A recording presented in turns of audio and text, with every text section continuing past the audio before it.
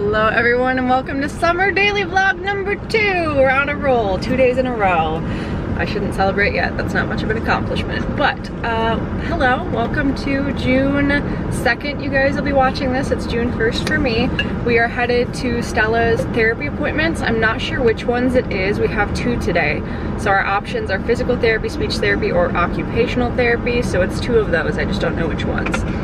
After that, we have to find a grocery store because I am having a dinner guest tonight. My boyfriend Brian is coming over, so I'm trying to impress him with my wifely cooking skills. Just kidding, but also not kidding. So yeah, we have to go get stuff for that. And then while Stella's in therapy, because Bible and I wait in the car while she's in there, I'm going to clean out my car. And I have my birthday vacuum for that. It's already full of Cheerios because I vacuumed a little bit in here yesterday. All right, so we made it to therapy. This is Stella dressed in pink today. I told her she looked like a flamingo, and I told Fievel he looked like a turkey because Fievel always looks like a butterball turkey. So yeah, we're just waiting for her appointment and look. No alligators. No alligators? Yeah, there's no alligators here. Alligator? No, even if we ask for one, they're not gonna give us one. No alligator. Yeah, no alligators. But if you'll look at this disaster of a car, this is what I'll be doing while she's in there. Bear? Yeah, they don't have bears either, unfortunately. Cats? I don't know, maybe. Sometimes there's a dog in there. I don't see why they can't, but therapy cat.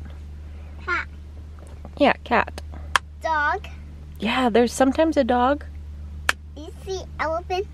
Definitely no elephants.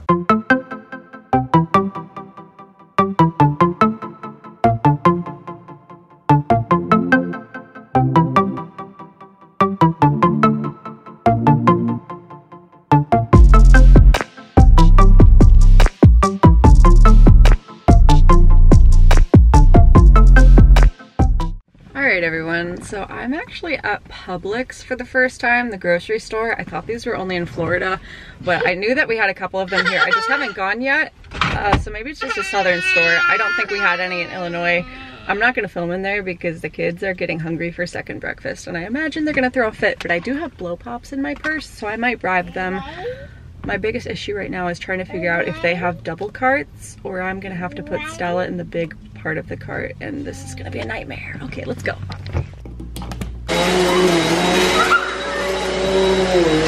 Okay, I want everyone to remember this room exactly how it is because it is clean and it's not going to stay that way. Also, if you're wondering where all of the toys are, because yes, there's a lot more than what's in this room right now. It's mainly this closet that is just full of toys, and all of the books from the bookshelf are in the other closet. But if I give them all of the toys at once, they will be scattered across the apartment in under 5 minutes. Okay, it's a couple hours later and I'm making a huge mess, but I knew if I didn't film myself prepping this food and then I showed the food and it looked good, someone's gonna be like, where was the recipe? Where was the tutorial? So right now I'm shredding Parmesan cheese, this big old brick. I'm gonna mix this with breadcrumbs and sun-dried tomatoes and garlic and probably some parsley, and I'm gonna stuff the mushrooms with it. In here I have Brussels sprouts that I cut into fourths. This is gonna saute with some butter and maybe bacon. I haven't decided yet, and that's gonna go in the pasta. And then in here I cut all of the fresh strawberries from the farmer stand yesterday, and I put some lemon juice and a little bit of sugar on them. Here's the mushroom caps that I bought at the grocery store already prepared for stuffing. And then here's the bruschetta that I made yesterday.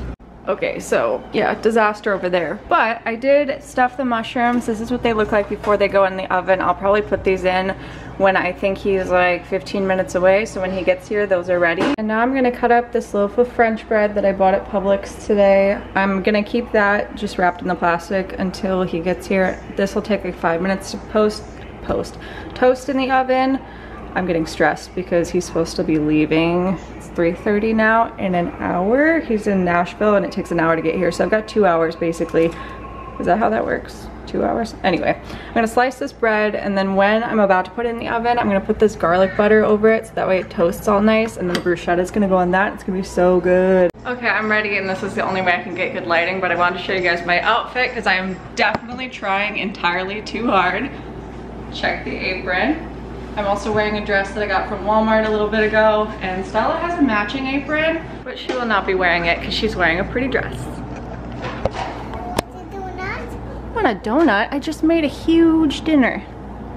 But this is her little dress. I think we got this from the store that's not Plato's Closet. It's the one for kids. I can't remember what it's called. Brian has actually not met my kids yet. Well, actually that's a lie. Fievel woke up once when we were hanging out and wouldn't go back to bed. So he came out to the living room for a bit and said hi. But other than that, he hasn't met them, not for any particular reason. I feel like when people think of single moms dating, they think they introduce them to every dude that they meet and they're like, this is your new dad, and that's not the case.